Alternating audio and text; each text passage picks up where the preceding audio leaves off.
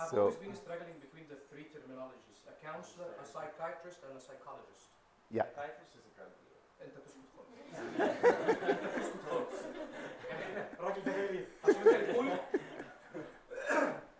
Yeah, so psychologist and the counselor are doing the same. They do talk therapy. So they try to fix a mental health problem or psychiatric problem through talking, using specific techniques like cognitive behavioral therapy or dialectical behavioral therapy, but basically it's talking. But a psychiatrist or addiction physician or addiction doctor or a family doctor specialized in mental health, all these doctors who are MD, they mainly treat patients with prescribing medication. Some of them choose, like me, I got the training for counseling, like talk therapy, so I can do both. I can prescribe and I can do talk therapy too.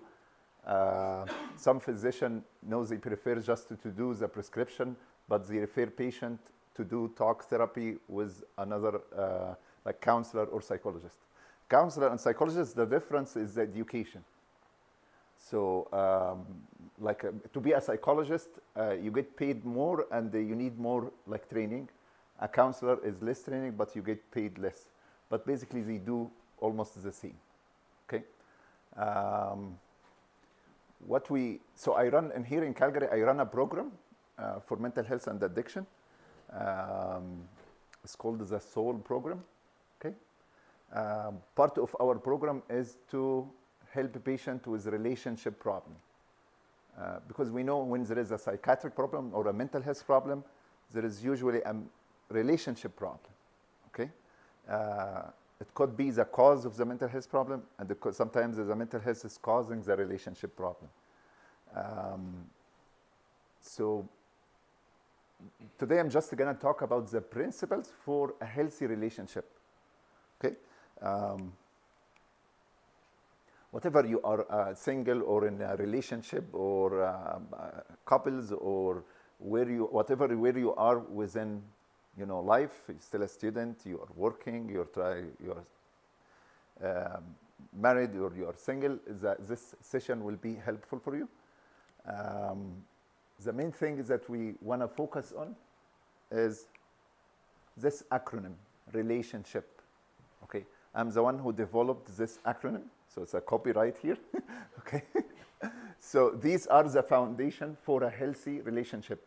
The divorce rate now is almost like 50% in some countries, okay? And if you want to maintain a relationship, you will need to be working on all these principles, okay? So what I want you to get is to memorize, understand, and memorize, and try to imagine how you're going to put these principles into relationship.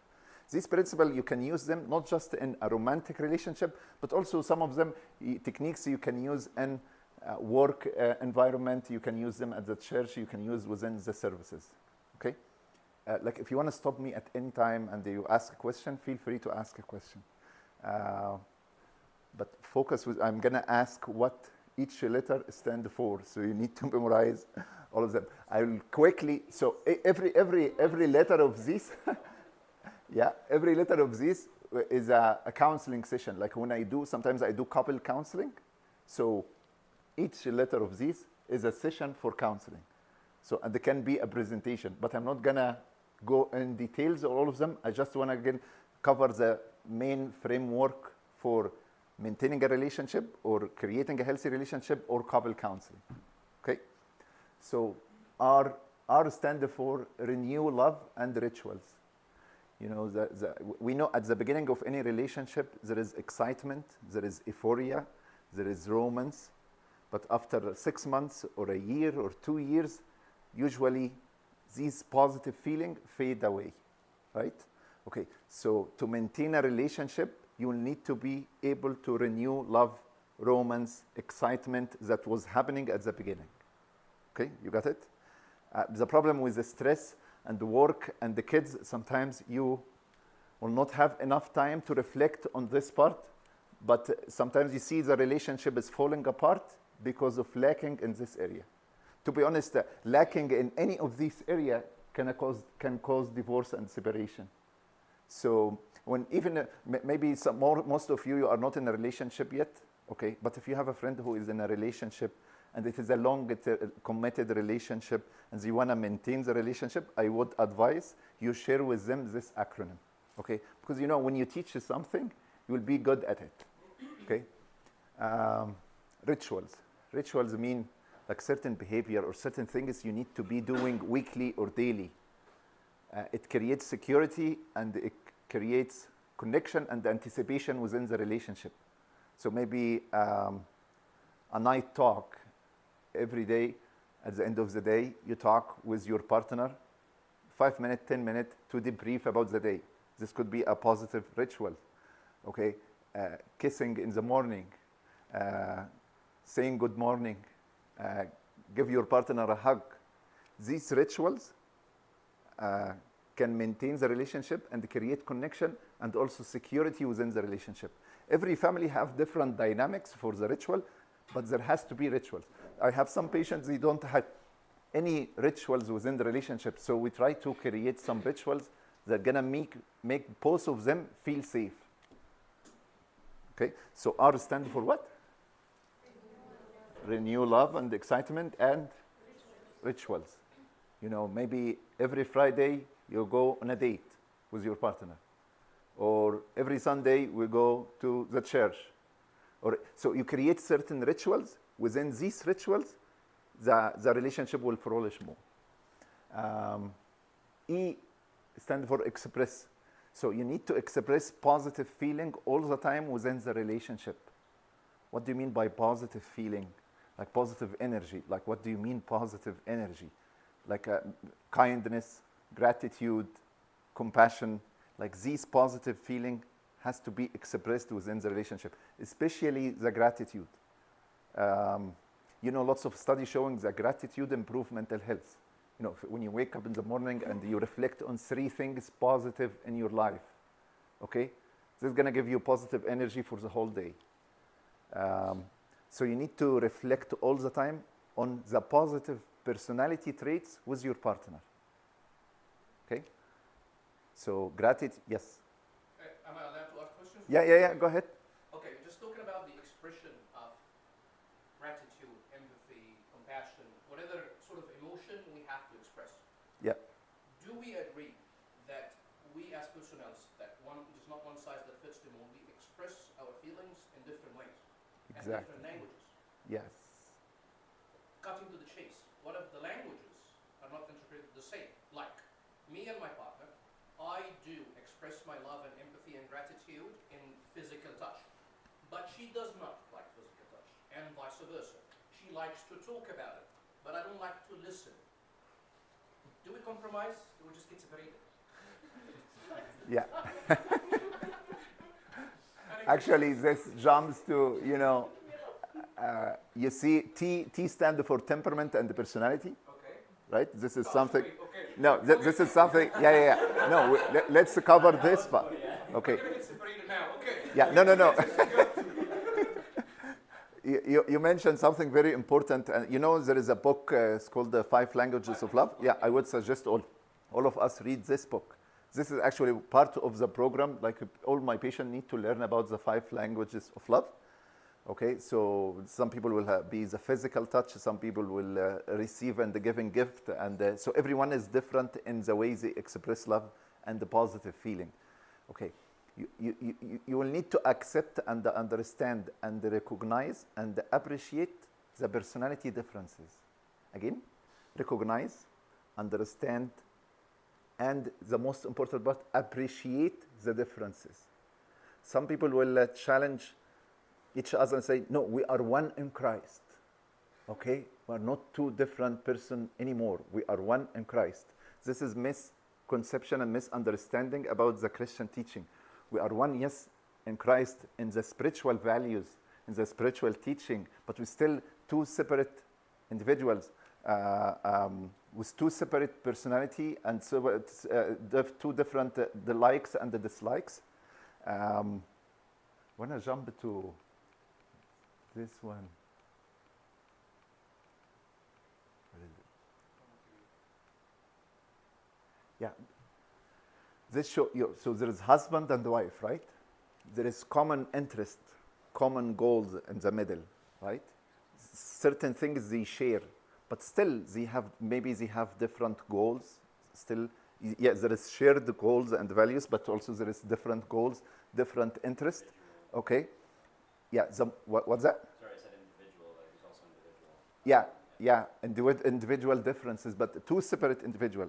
The problem, some Christians, they try, no, we are one now. So we try to combine both, okay, and then make a copy, identical copy of each other. This can cause separation. Why? Because this is gonna be very boring.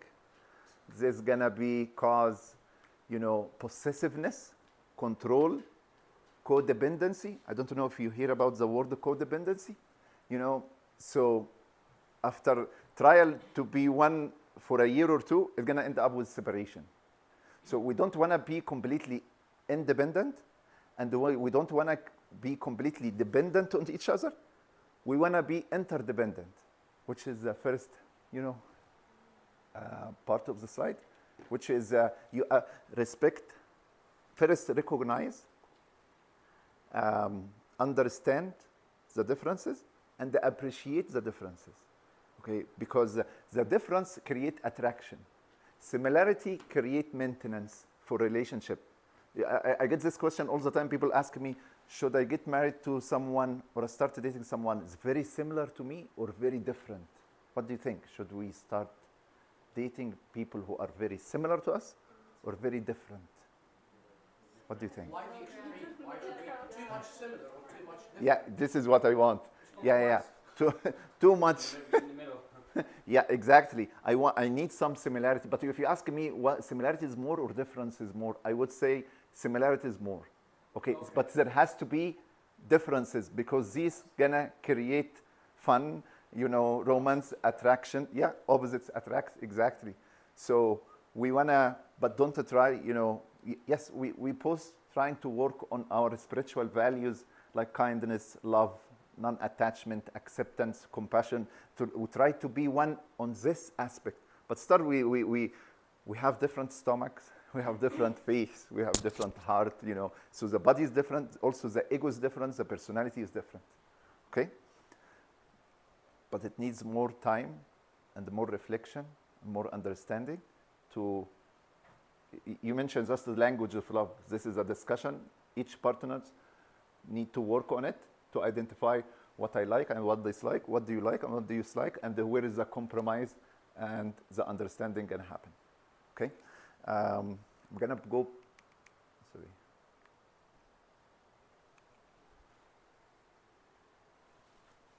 How we, yeah.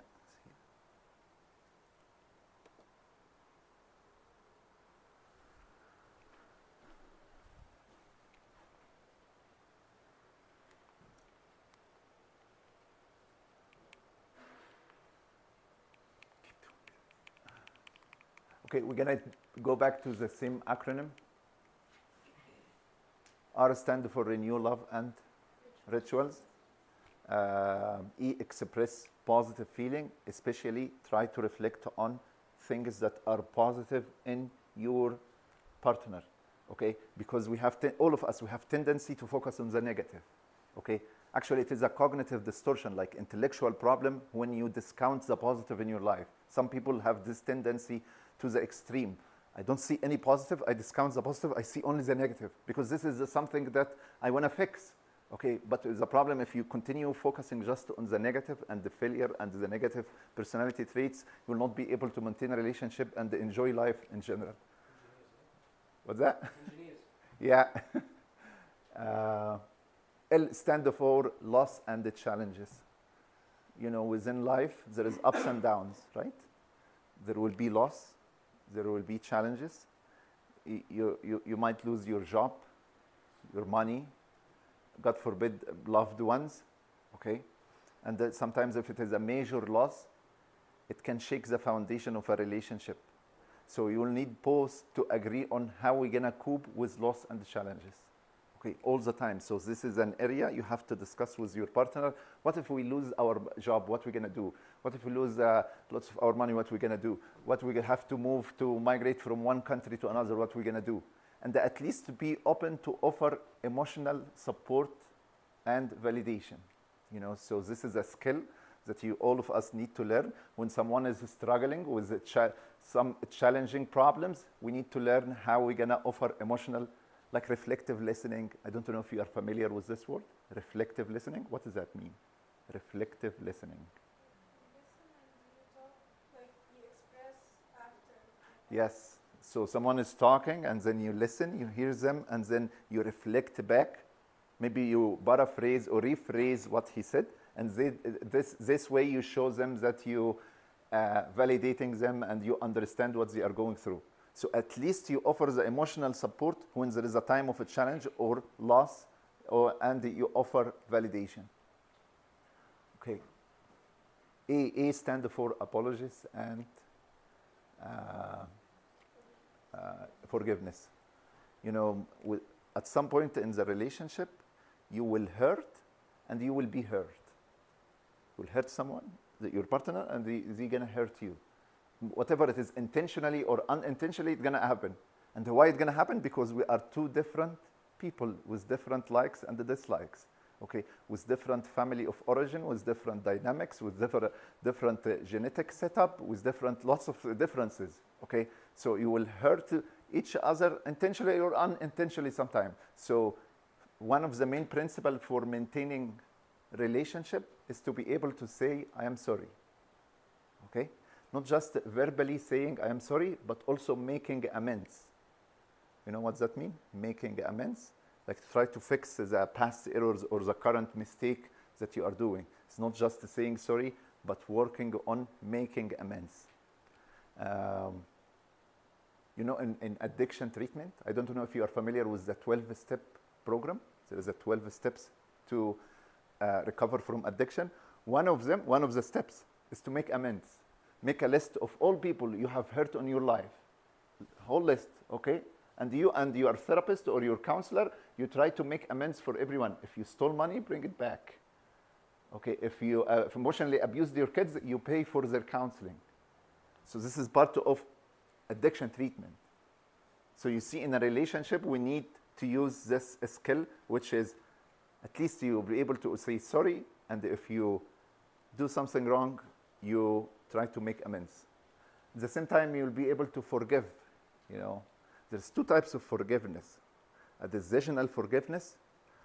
For the sake of Christ, I forgive you. Okay? This is part of forgiveness. So this is decision. But also there is an emotional forgiveness, which is more important than the decisional part, which means letting go of resentment. You don't hold grudges. You don't hold the resentment. Okay? So as much as you can, after you forgive, you let go of resentment. But sometimes it's very difficult when there is, abuse, physical abuse or domestic violence, or there is infidelity or stuff like that. But still, there are some counseling techniques that help a patient forgive. I don't know if you can Google forgiveness letter. If you hold the resentment toward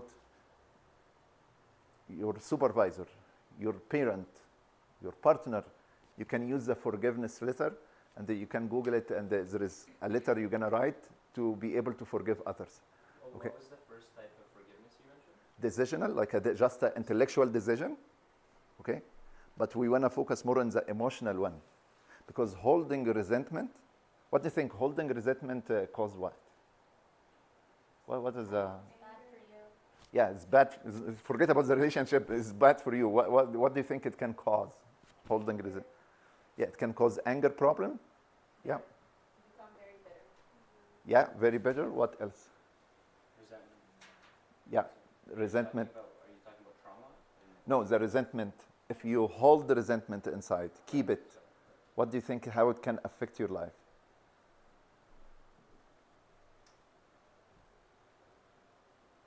How would it affect your life or your relationship? Both.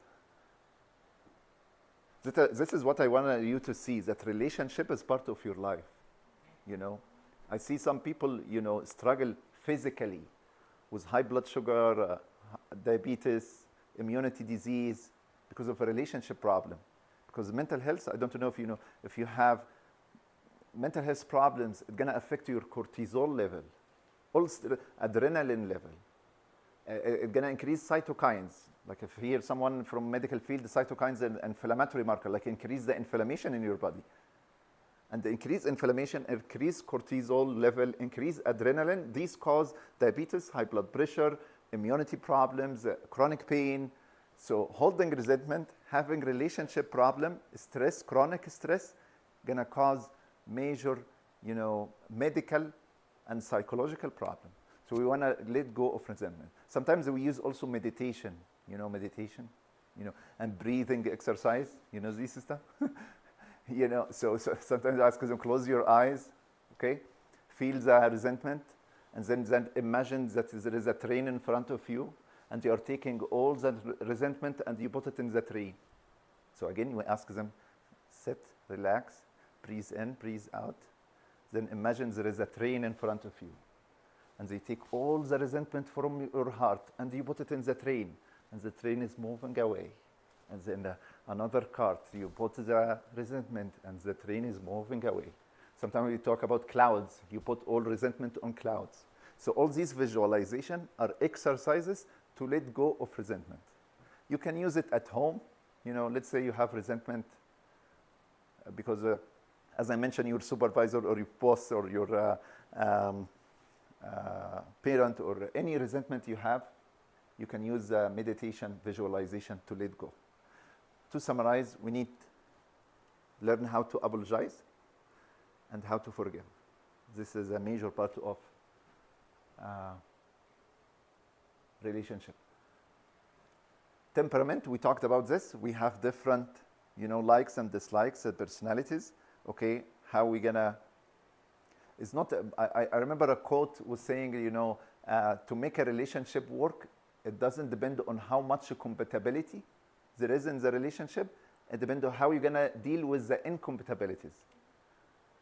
So how you're gonna deal with the differences is more important than trying to find someone who's very similar to you. Intimacy. So intimacy is an important part of emotional. So what is the definition of marriage? According to me, what is the definition of marriage or a committed relationship? It is friendship plus intimacy. Again, what is the definition of marriage? Friendship. So you need to be friend with your partner, okay? Plus a little bit of intimacy, emotional and sexual. You need to be aware that sexual experience, sexual expectation are different from one person to another. The same languages of love are different from one person to another. Also, what you like, what dislike about sexual intimacy is different from one person to another. Also different from one stage to another. Okay, like when you are 20 is different when you are 40 is different when you are 50. And all these areas are important to maintain a relationship. Okay, and we try, like in couple counseling, we set first session or first 2 sessions, we try to identify which areas that we need to work on. Is it the intimacy part? Is it the communication part? Is it personality problems? Is it euphoria and love and romance? Like we try to identify where is the problems. O stand for openness and communication. If you ask me what is the most important part out of this acronym, is the communication part. Because to work on sexual intimacy, you need communication. To see the differences in personality, you need a positive communication. To work on challenges and grief and loss, you need communication. So communication is one of the main parts about this acronym. But I find that a lot of people, communication is very hard for them, especially about sensitive topics like that. So I feel like you need to be open to be able to communicate. Yes. So. Exactly. And we're going to talk about, because you mentioned it, I'm just going to mention now what are the blocks of communication. Like why sometimes there is barriers for communication. What do you want to say? Yeah, so technically, we were talking about that a relationship or a marriage is technically friendship plus the intimacy. Yeah. But me and my friend, we do not talk about everything. I still keep a side of myself for myself. Exactly. Yeah. Jumping back to the word of openness. How how much should I be open with this friend or the potential of marriage? When or how or what should I tell and should I not? At which stage? Do I just spill everything? Do I just keep stuff to myself? And then we keep just hanging around this catch-22 game. I should have been telling that now, but I couldn't because I didn't have enough trust. You get my point? It's a bit of a struggling game. It's just, what's the optimum solution for that? There's no one size fits all for I on. understand. You know, Say so that. I know people don't like this way of presenting a challenging question, but that's why we need. Okay,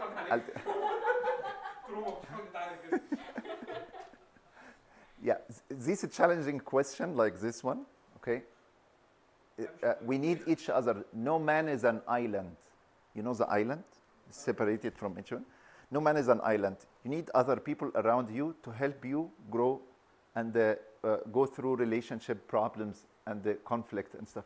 So you need a buna, a counselor, a doctor, a close friend, someone with experience in relationship, a parent. You need someone to talk to see what you should say now, what you should wait a little bit, because every situation is different.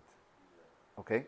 So again, the problem with Egyptian culture, they keep everything as a secret. They don't talk. Even within the marriage, when there is a problems within a marriage, they don't talk about it until it is too late. So I see white people, but maybe 5% I see Egyptian people. Usually, if they come for a marriage problem, it's too late. Like I would say, more, like 99%, it's too late to be able to work on anything. I have within the Egyptian culture, I have a red flag. When an Egyptian man tell me, I'm okay if she's gonna get married. I'm okay. I can, or the wife tell me, if he started dating tomorrow, I'm totally okay with it. So when they completely let go like that, in our conservative culture, the jealousy is very strong. Okay, when you see people letting go like that, it's too late. However, we always see hope, in anything, and we try to work, but don't wait until it is too late. Then you start to addressing stuff like that. Okay, because the Canadian culture is more open. They come like when it is, start like there's some argument, unresolved conflict. They include others, people who trust. I was attending a Filipino a wedding. They have this like in a church. I don't know if you know this culture. They have the sponsorship program. When you're getting married, you need to have a family which sponsor you. Like not a sponsor for immigration. No, sponsor you within the marriage. Like when you have problem, you go talk to them. And they're usually older than you. They have been married maybe 10 years, 20 years. But because they know in their culture that I can't do that, and I can't maintain a relationship without advice from others. And do they pay too? No.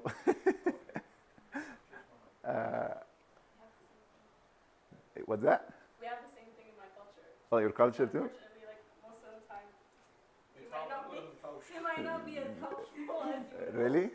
Yeah. So each side has they would be called the elders of the family, and when there's a problem, even before going to Abuna, you invite them, and they come and they discuss what's the issue, and they have to the same. It's decided right around the marriage time who's going to be for each family, and so if there's so much conflict and they cannot talk to each other, they're okay, we'll just have these people over and okay, I see. discuss. Whatever. Yeah, so, as much as you can, have someone to talk to that you trust. You can't, even one friend. Like people tell me, oh, I have 20 friends. I have 20,000 followers on Facebook. Yeah, you don't need all of these people. You need just one person. You can talk to them as if you are talking to yourself. Every one of us need one person. You can talk to them as if you are talking to yourself. Even if you're going to spend the 10 years of your life trying to find this person. Okay? Maybe it will be a buna, maybe it is a doctor, maybe your parent, I don't know, your grandma. But try to find a person. You talk to them as if you're talking to yourself. This is very helpful psychologically. The blocks of communication. do this part. Sorry, what R stand for? Renew love. E is what? Renew love and ritual. Express gratitude. Yes, express gratitude. Yeah. L? Loss and how are you gonna cope with loss and the challenges? A? Apologize to the friend guys and forgive. Yeah. Did we go to T or not yet? Yeah, Temperament and the personality. There is differences in temperament and differences. You need to appreciate the differences. So usually in our culture, the man is a goal-directed personality. We want to fix. We want to get things done. A woman is relationship-oriented. Okay, she want to focus more on a relationship. I know some people for you look at me sexist, racist. This guy is. No. This is psychologically proven. There is psychological differences between femininity and masculinity. Okay. However, who gonna carry? This is a debate. Who gonna carry these traits? But there is femininity. There is masculinity. Usually, the male carries the masculinity. Usually, the masculinity, the testosterone, come as goal-oriented behavior. I wanna get it done now. I don't care about what these people are gonna say. Okay, yes, more logical. Women tend to be, relationship. We're gonna get things done, but I wanna make everyone happy. And I think this is biologically set up in women because they are the primary caregiver for kids. So you tell me no, but husband should stay at home, help kids too. And this argument continue. But no, who gonna deliver? Who gonna breastfeed? Is a mother. Biologically, this is how it works. Okay, so she spends more time biologically with kids. That's why she need lot more psychological differences and the B relationship and the express feeling more than men. But anyway, so T temperament and did we finish I or not yet? What's that? Intimacy, emotional, and sexual. O, what is O? Openness and communication. Exactly. Okay. These are because you talked about, what's your name again? George. Because George say, communication is the main part. There are some blocks or barriers for communication. Sometimes people are aggressive in their communication. Some people are passive. Passive mean like they shut down, they surrender. When there is a conflict, they don't talk. Okay? We don't want that. Because you're going to burn out and there's going to cause accumulation of resentment and anger and you're going to blow up at certain point. Also, we don't want to be aggressive. Some people will be aggressive. Aggressive like what? They use aggressive behaviors, like discounting. They talk about your negativity, like the negative side of your life, or with negative behavior. They don't see anything positive. So this is how they communicate. When they want to get something done, they mention what is negative, what is need to be fixed, what's wrong with you. This is how they talk. Okay, you want to ask? No. Some people will use withdrawing or abandoning. When they see conflict, they withdraw. And this is like a punishment. And some people will call it a silent punishment. So we don't want to use that too. Threatening. Are you going to help me or I'm going to leave or I'm going to ask someone else? So using threatening in communication, also this causes problems. Blaming. So as a couple, you don't have enough money, because you're spending all our money. But maybe both of you are spending lots of money, but no. So some people have this tendency to blame others. You have kids and they are failing at math, for example. They're not doing well in math or science. Because you are a bad mother. So you blame them, for every negative experience we're going to go through. Belittling, I think you know what that means. Guilt tripping. If they want things get done, they make you feel guilty. So you do it out of guilt. Yeah, that's fun, but I'm going to do it then. No, but when you live your life and you do most of what you do based on guilt, this is going to cause an anxiety, depression, addiction, and you're going to see me. Okay? So we want to, as much as you can within this life, let go of negative feeling like guilt, anger, and don't let someone make you feel angry, guilty, anxious, fearful. These negative feelings are not good here and for body in general. Derailing, like changing topics. Some people, when they communicate and when there is a conflict, they change topic. And that's why if you can use this temporary, when there is in the heat of the moment and you are almost gonna punch them in the face, switch topic, yeah, that's fine. But if it become a pattern, this is how you communicate. Each time we talk about something, you change the topic. This is aggressive communication. Last thing is taking. There's a question. Well, yeah. So, like, do you ever see the combination of one person in the relationship is very passive and the other person is aggressive? And then, like, how do you deal with that? Because they're like opposites. Yeah. In our culture, usually the man is the aggressive communicator, the woman is the passive. And sometimes, the woman is aggressive and the man is the passive. Okay? Both create problems. I know sometimes, they complement. Like sometimes they compromise, to let things go and life continue. Okay, but within limits, I agree with this technique, that's fine. Sometimes we let go and we forgive, and this is his temperament. His dad is like that and his mom is like that. He got this, I think genetically he's predisposed to be like that, so I'm gonna accept him as it is. So acceptance also should be part of relationship. There has to be some things we need to accept. Even it is negative, but within limits. He is aggressive in communication. 90% of the time, or 80%, or 10%, or 5%. Maybe 5% of the time he's like that. But 90% he's good. Okay, we're going to accept it. Because if I focus and maximize and magnify the 5%, it's going to cause more problems. Okay? So, again, if we go to the extreme, at some point, sometimes we make people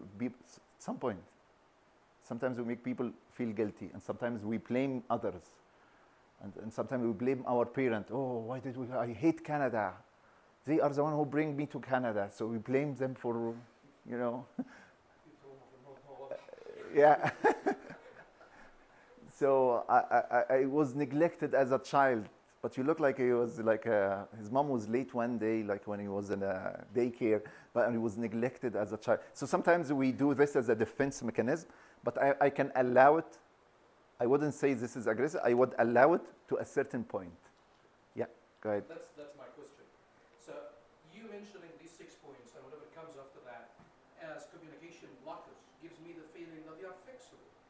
They can be treated with. And you said that we are open to accept this to some extent in the partner.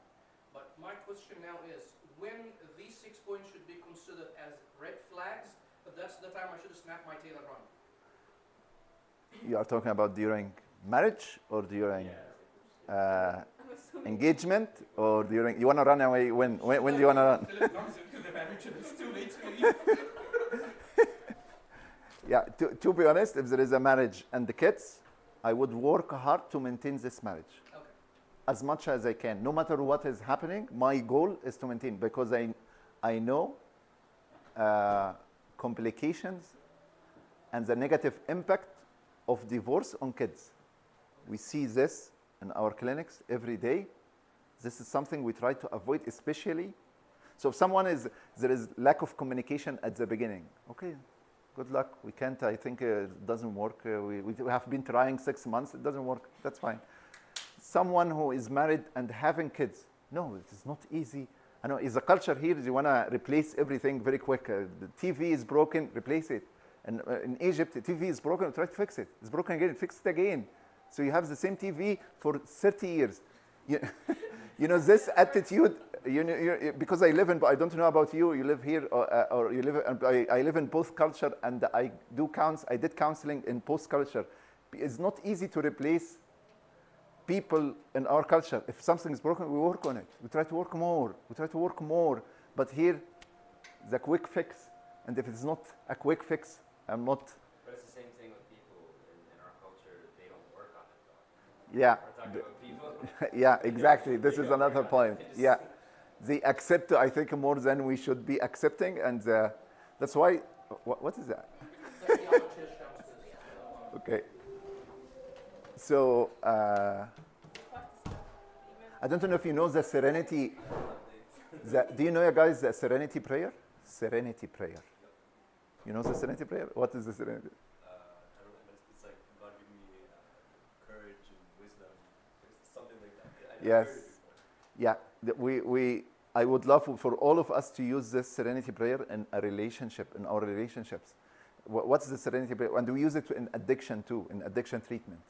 God give us the courage to change things that we cannot change. God give us the courage to change things we cannot change. And they give us the serenity and the peace to accept things that we cannot change. So in life, there are things we can change, and there are things we cannot change, and the only option we have is to accept. And then give us wisdom to know the difference. You know, what are the things that I should change in my partner? But what are the things that I should accept? And to what limit I should accept? Okay, this needs lots of wisdom. If you don't have this wisdom, again, no man is an island. We need each other. And sometimes you tell me, oh, I talk to Abuna or I talk to a counselor and nothing happened. Sometimes just the talking is like a mirror. You know, if you have a pimple here, I don't know what it is. This is cancer or acne or what. I need a mirror to look at it, right? So to know, okay, this is going to be fixed with a cream, or I see a surgeon or something like the same thing. When you talk to someone, this is a mirror. Just the talking, you see yourself and see other when you talk. You think when you see a counselor, they're going to give you solution for the problem. No, most the training to be a counselor is how you're going to listen and reflect and paraphrase and direct just the patient to find the solution for himself. So talking fix 50% of problems, okay? And the solution for a problem will come from inside. Anyway, I don't want to...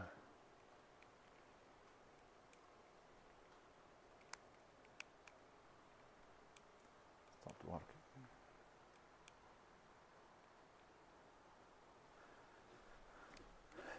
So...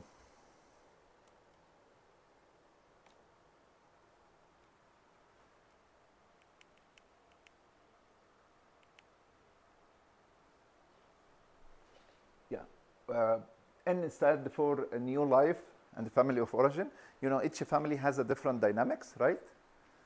Your parents have certain rituals for everything, certain ideas and beliefs. And your partner also have a family. They have dynamics, especially in a multicultural society like Canada. You know, everyone had coming from different, sometimes even different religion, different ideas. So how are you going to bring this to the table? So this needs to be discussed, okay?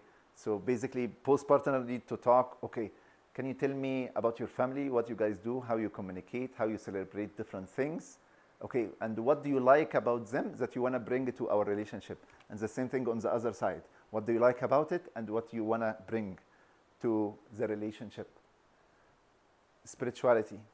This is an important part of any relationship. Doctor, do you teach this in the clinic? Yeah. This is part of the treatment program, spirituality. You need to connect with your spirituality. Why is this? Because the church asked us to do so? No, it's because the studies have shown that people who connect with the spirituality, they have more love, more joy, more kindness. It is a medium where you practice social life like this. We are here because of spirituality, right? We get to know each other. So spirituality is not negative, and religion is not negative impact on our life and the physical body. It has a positive.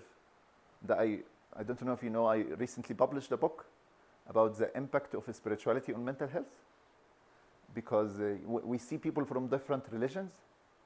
So, and the study have shown that spirituality is important for mental health, but patient will ask me, yeah, what kind of spirituality? Like, what should I do then? Like, should I go to church or go to a mosque or go to a temple or meditate or yoga? Like, what is spirituality? So I wrote a book, if you want to find it on Amazon, talk about 7 principles for spirituality that all of us need to practice to be able to say, I am spiritually connected.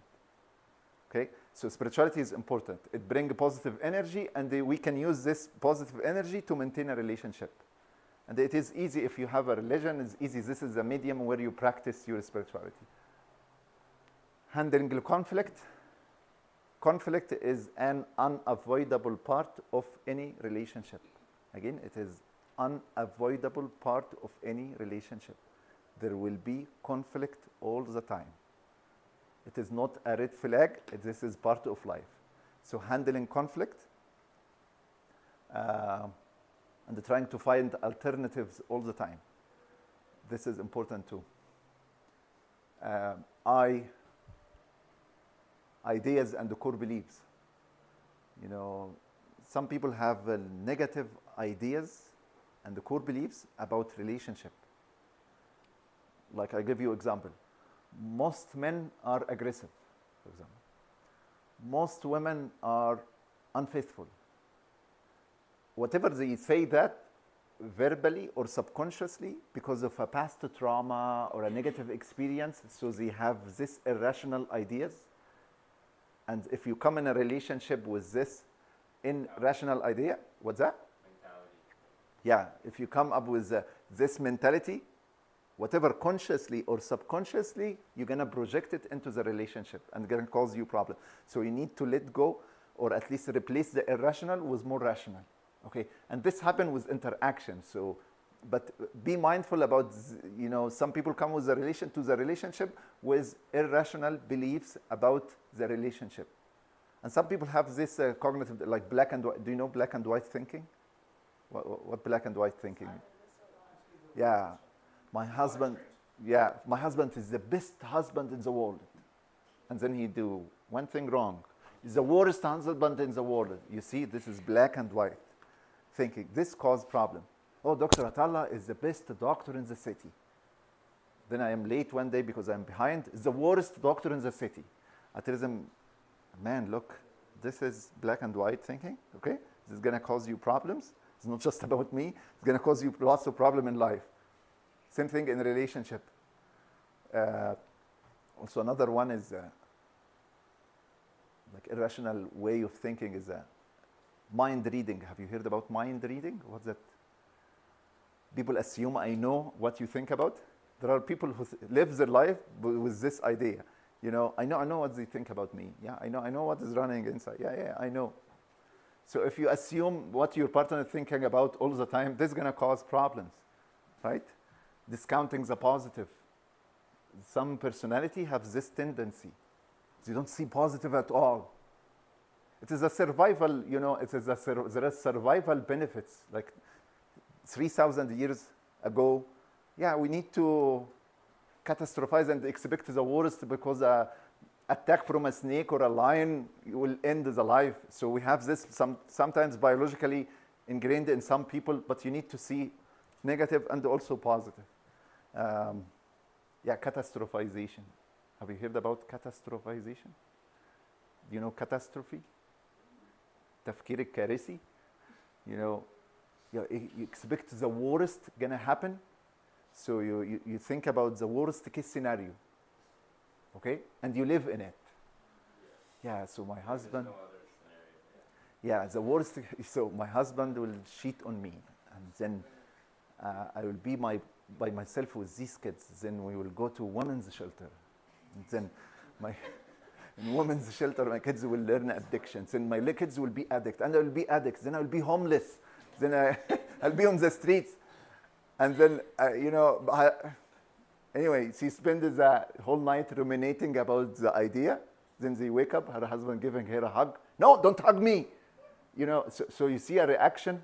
What's wrong? في خناقة, بس الخناقة is not outside, it's inside. So assume or expect the worst case scenario and you live it in your mind, it's gonna cause, some people live it in their mind, but they don't express, they don't verbalize, but it causes negative energy. Like people around you gonna feel something wrong. You know, there is feelings, yeah, physically we can see it when people talk about it, but also there is energy that we can't verbalize, but we feel it. If someone is anxious, you're gonna feel it. Even if they don't have facial expression of an anxiety, but you feel it. So sometimes the energy can be felt even if it is not expressed. Anyway, last part is parenting. You know, we need to talk, if you're planning to have kids, you need to talk how we're gonna parent these kids. And I don't know, there is 4 types of parenting. I don't know if you know about them, the authoritative, authoritarian, neglectful. Anyway, usually the Egyptian culture like to be authoritarian, which is, yeah, so they focus on routine and structure, no love and affection, you know, but we like to balance both. Love and affection, also routine and structure. So goals and achievement and the grades is good, but also communication and relationship also is important, and we need to balance. Anyway, guys, I just wanna go to this slide to make sure you memorize and you understand the whole point. So tell me what R stand for. Yeah, what does that mean? Keep it fresh. Keep it fresh, yeah. Renew, yeah. 2 soothing drinks, something like good. Keep it fresh. You know what? I'm going to change the acronym to include keep it fresh. So R, renew, love, and the ritual. What rituals mean? Stuff you do, like your routine. Yeah, you do on regular basis that maintain the relationship and they create more connection. Okay. E. Express positive things about your parent. Yeah, express positive, like especially gratitude, compassion, verbalize this stuff. Oh, I like how you cook. Oh, I like how you dress. Oh, I like. So you verbalize what you really like. Men tended to be like more, the love language is more like not expression, is more like a cooking, a gift, stuff like that, physical stuff. Acts of gratitude. Yes. So we express the positive feelings. There has to be positive. You bring, and if there is no positive, try to keep it fresh, right? All the time. Yeah, tough the leg. So L, what L stand for? What should I do then? Like what loss and challenges? Figure out how you're going to work through the losses and challenges in life. Yes, so there will be losses and challenges in life, how we're going to work through it. And anticipate that this can shake the foundation of any relationship. So let's say, God forbid, you have a diagnosis of cancer. I see sometimes like one partner get diagnosed with cancer. I see some people fall apart because of the diagnosis, and some people will be more connected and create more love and empathy and compassion, and the relationship becomes stronger after this diagnosis. So we need to be able to see when there is loss and the challenges. We need to, work more on addressing this stuff. At least offer emotional support and validation and reflective listening. A is what? What should I do? Apologize and forgive. Like how? Yeah. What? How I'm gonna do it? People get hurt and people hurt you. So let go of resentment. Yeah, forgiveness. Let go of resentment. And yes, you will hurt, and your partner will hurt you. So you will need to apologize and make amends. Apologize and make amends. Don't forget about this one. Okay? Canadian culture, I'm sorry. Anything, I'm sorry. I'm sorry. I'm sorry. Sometimes you forget the action part. In our culture, we don't verbalize, I'm sorry, but we try to, what's that? We don't say sorry. We don't say sorry, but sometimes we do stuff. Okay, like, but we need to balance. The expression is important. Also, the action is important. RELT. temperament and personality. What should we do about that? Understand that there's two different people, two different personalities. Yes. Understand there is two different people, two different personality, two different temperament. You know what's the difference between temperament and personality? Temperament is the patience aspect of it, Ye- but personality is accepting, and what was, you had a word, not just accepting other person's personality, but appreciating. Yeah, but you know, medically, when we say temperament, this means that the part of your personality is that you are born with. You know, you tell me, no, I think a personality, do you think a personality is something we are born with or something is environmental, like influence from others? It's both, I guess. Yes, it is both. We get born with something, and then how we live and how we interact and what we experience is. Yeah, it is a combination. I would, yeah. Is personality like genetic to any extent? Yeah, 60% genetic, you are born with it, 40% environmental. So when, yeah, for personality, yeah. So that's my question. And this is really the last painful question for you. Do we really change in relationships? Do we, Considering the fact that it's 60-40, yeah. do we really change? This is something we should go into relationships knowing people will never change, but we can compromise at some spot. Yeah, we change, I thought we do change. We always change. yeah. Okay, medically speaking, there is genetic and there is something called the epigenetic.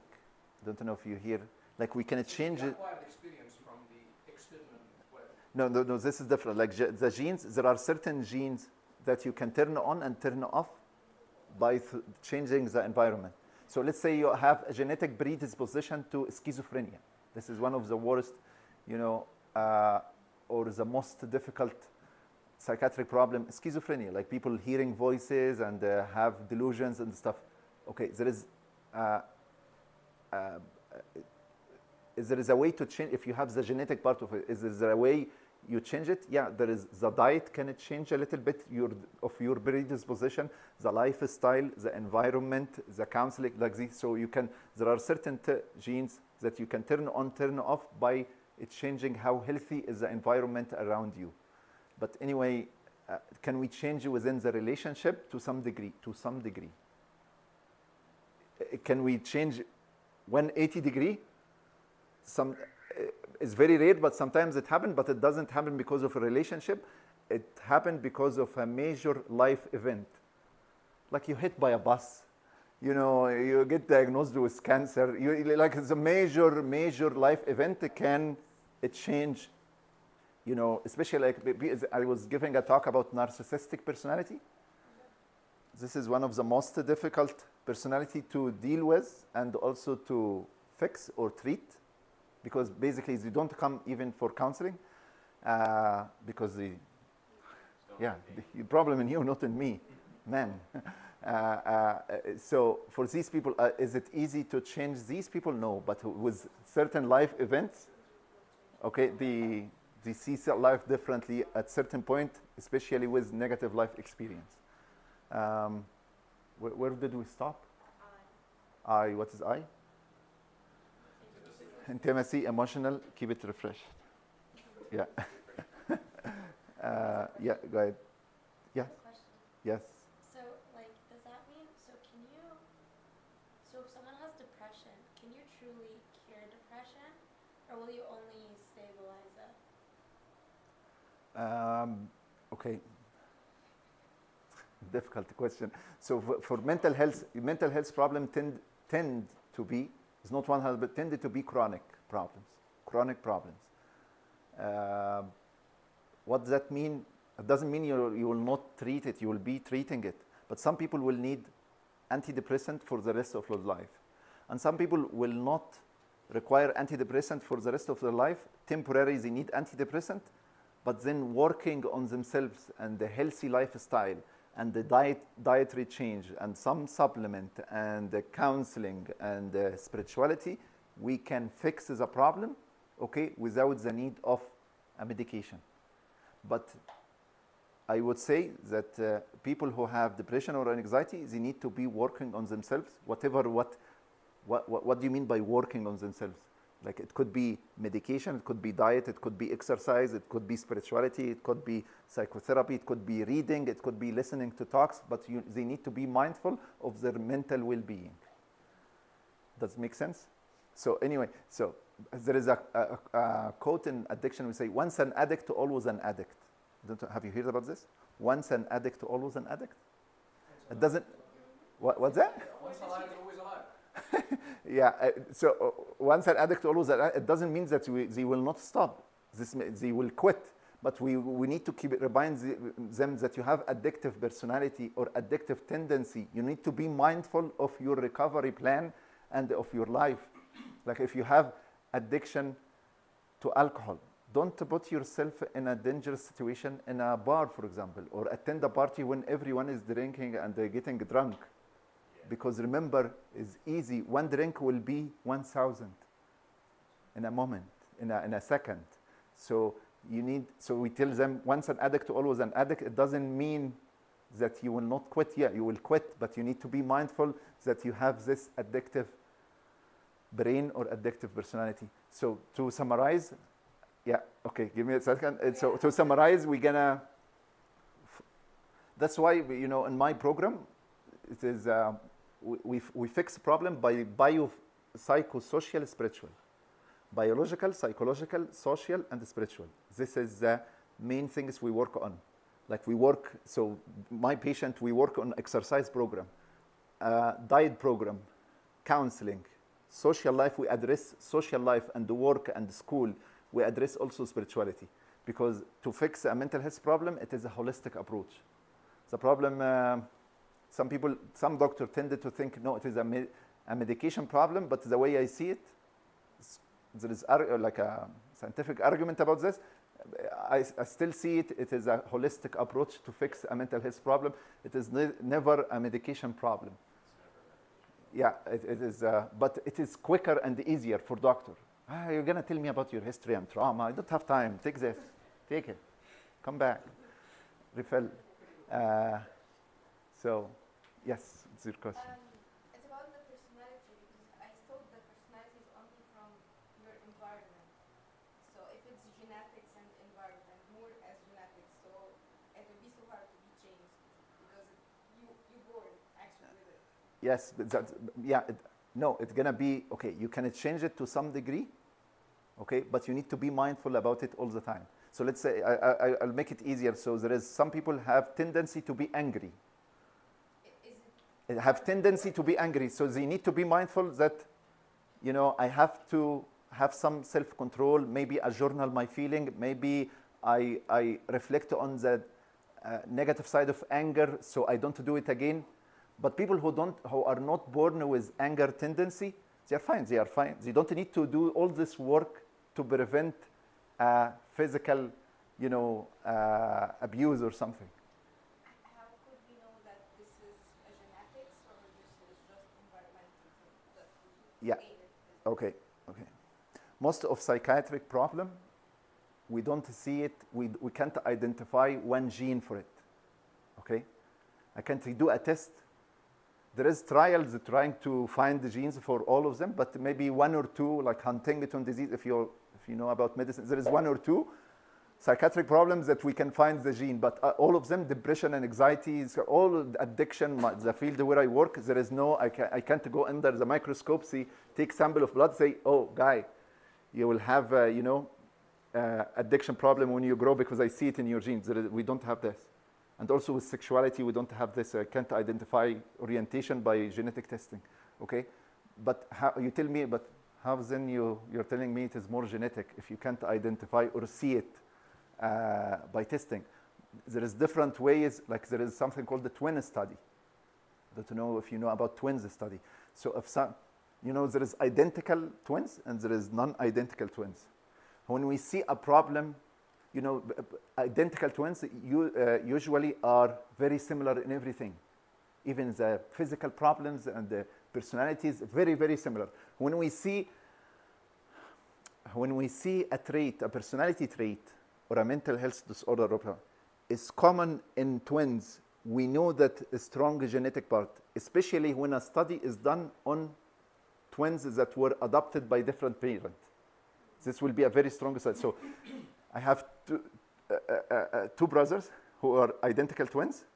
They don't have family. Their parent died or whatever, or they were taken by foster home. And they were adopted by two different family. And they live in the two different cities, okay? And they have two different environment. And then you see the same trait is here and here. This guy is now addict. This guy even a different environment. So the environment is, you can't blame environment now. Because you see these two identical twins coming with the same presentation, even I change the country and the culture and the training and the education, but still come. So this gives, if we can repeat this in different studies, okay, and they will see the same observation, this gives us ideas that personality or psychiatric problem have more genetic than environmental. You see what I mean? So when we see it is by twins study, these are the studies that we do, especially when the environment is not the same. Yeah, go ahead. I'm not sure if you've heard or read about like the Enneagram personalities, like the 9 different personality tests or types, I guess. Yeah. We did one here at the beginning of the meeting, the disc analysis. Okay. Yeah. Yeah. There is multiple personality. There's lots of Yeah. Yeah. I guess I'm curious, like with the Enneagram, they have like also like I think the Enneagram Institute, they have like a personality compatibility section. So to say like, oh, you know, like a 1 and a 4 would be really good, but a 5 and a 6 would be like, you know, crazy bad, you know, or whatever it may be. So I'm just wondering, since you're saying like 60% is genetic, 40% is environmental, and since it's really hard to change the other person, and we shouldn't try to change the other person, like what would be your thoughts on all that when it comes to like selecting a partner? Selecting your partner? Yeah, yeah. Okay, I'll tell you. I just don't want the misunderstanding that when I say it is genetic, it doesn't mean that we cannot work on it. We can work on it. Okay, so let's say I know I have an anger tendency, like I'm easily provoked. Okay, but I did counseling for it, and I am reading about it. I'm mindful. I journal about it. I will act normal. I'll behave normally. I'll be totally fine. So what's the difference? It's fine. Because although a lot of it is genetic, it's still not. It's not like it's not written in your genetic code. If that makes sense. Just a predisposition. It's, Yeah, you have a tendency like a. It's like taking after your parent, but you can easily change that with practice.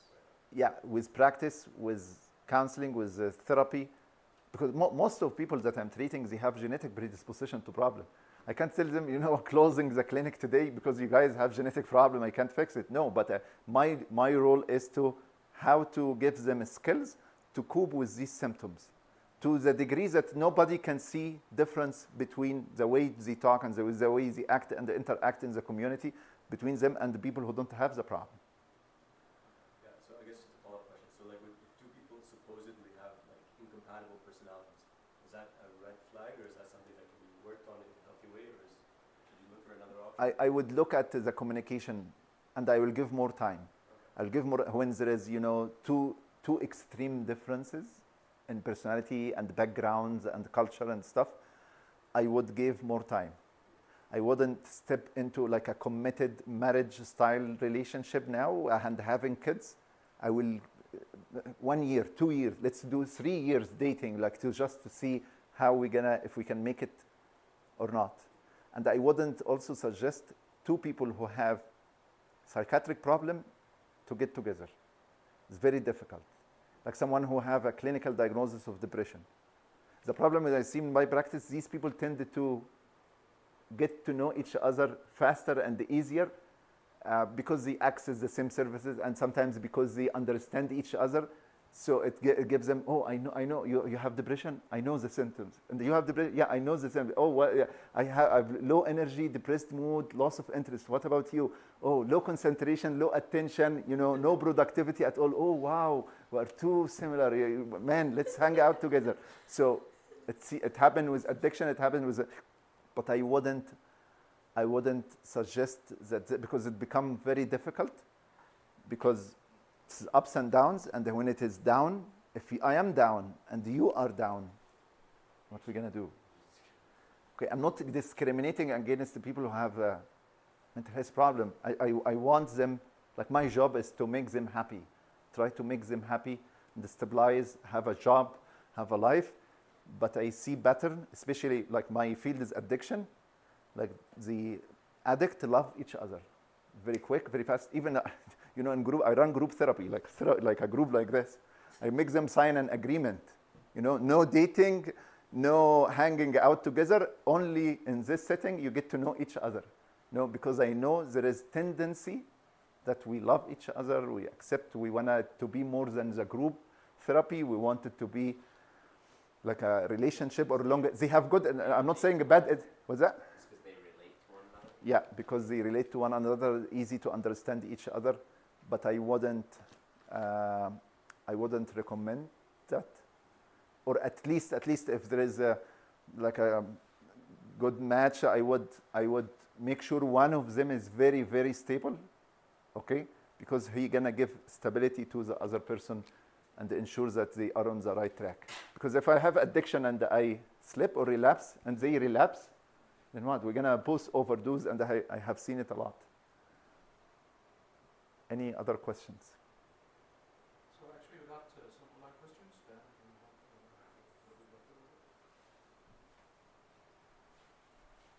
If you have more questions, the link is still on our story. Easy questions? Yeah. Not so much.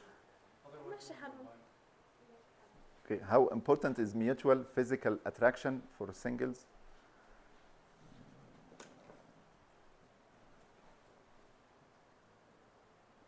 Yeah, so they ask basically how important is a physical attraction. Yeah, this is important. So as I mentioned here,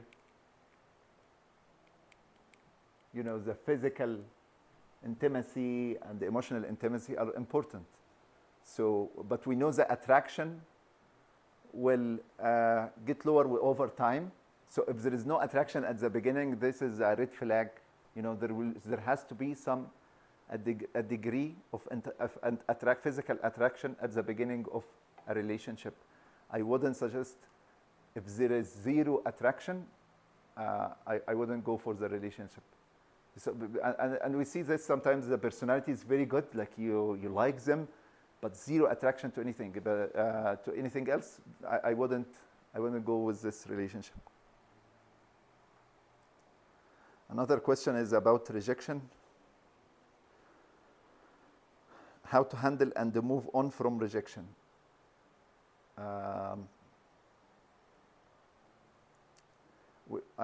I don't know what they mean by rejection, but maybe rejection from a relationship. So you're starting a relationship, so you were rejected by someone.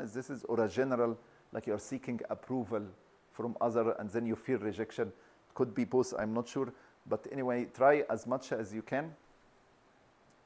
Because in relationship, we don't complete each other. We complement each other. Okay, so this create codependency when you feel, okay, they're gonna make me feel happy. They're gonna solve all my problems. They're gonna rescue me. Yeah, if you started a relationship with this attitude, this is gonna end 100%. You need to be happy and comfortable in your own skin. This is a good sign to start a relationship. When you say, I don't need a relationship. When you are in a stage, you don't need a relationship, this is the stage where you can have a successful relationship.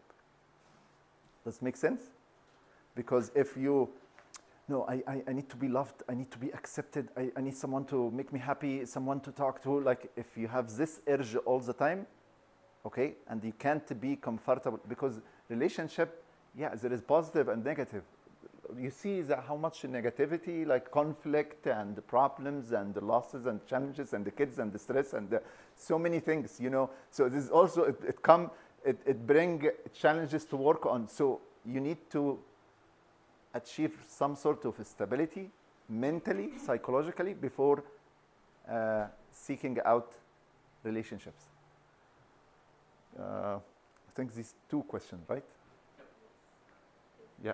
I have a kind of unrelated question, Yes. a little bit, but it's still related. Yeah. So how someone can be predisposed to getting diabetes because their parents had diabetes, but that doesn't mean that they have to get diabetes. Like they can be completely fine.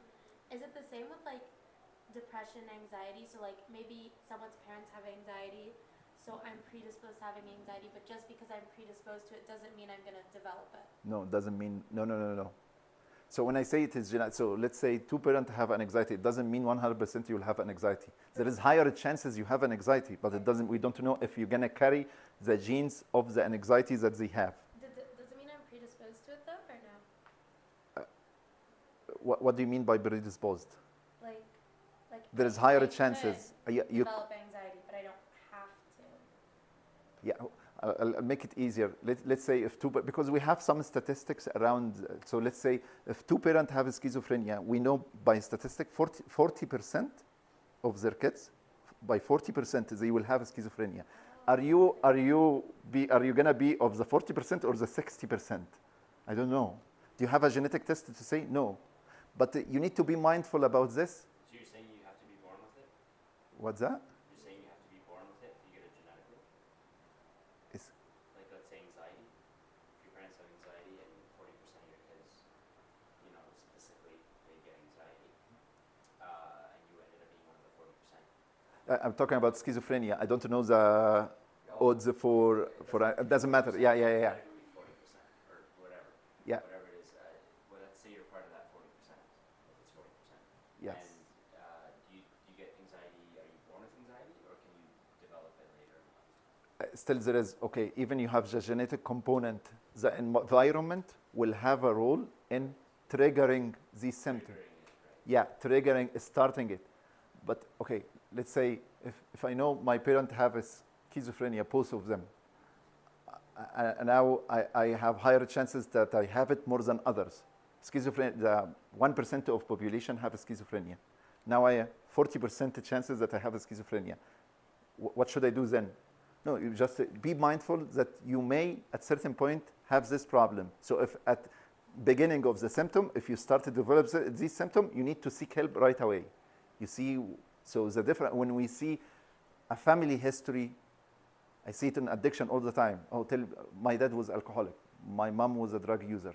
Your parent was alcoholic. So when I see the whole family addiction, so I know these kids, even they come, because I'm still a family doctor, they come for me for general checkup. I make sure these kids doesn't, I tell them, you know, stay away from drugs, stay away from alcohol. You know, with this background, we don't want to, you know, people try to experiment. Maybe some people will experiment. I don't want you to experiment any of this stuff because of the higher chances of be predisposed to this problem. So to go back to your question, if there is a family, there is a mental health problem, it doesn't mean 100% you'll have a problem. It just means that if you started to have symptoms, seek help right away. Don't wait until it is too late or too far in the disease problem or the symptoms. Any other questions? We're good to go? Okay, guys, if you want to take a screenshot of this, or you know, I sent the presentation